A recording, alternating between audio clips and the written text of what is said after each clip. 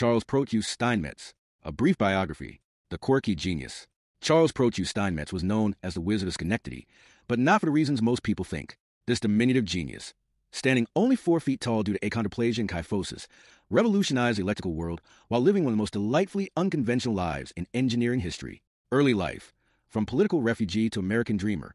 Born Karl August Steinmetz in 1865 in Breslau, Germany, now Wrocław, Poland, he was raised by his grandmother and half-sister Clara after his mother died of cholera when he was just 1 year old.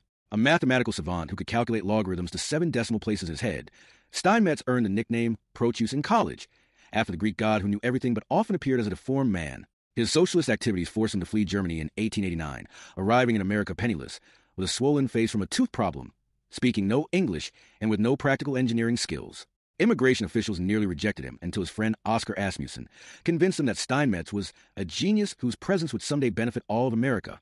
The scientific breakthrough, hysteresis and AC power.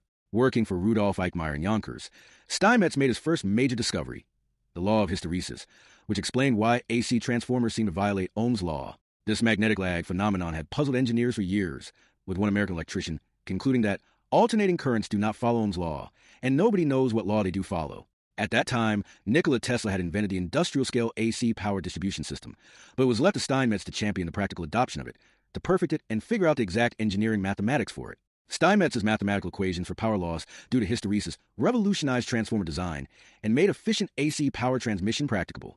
His January 1892 presentation was hailed by the Electrical Engineer magazine as having more absorbing interest and practical utility than any previous paper. The Wizard of Schenectady, Innovation and Influence.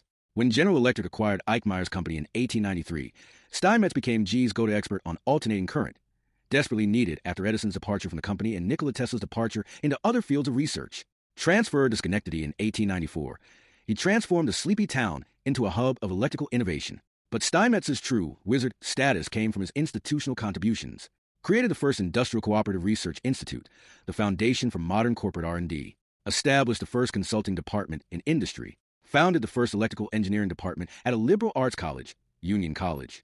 Promoted broad education for engineers, believing that the vocation of the engineer is especially liable to make the man one-sided. The unconventional life.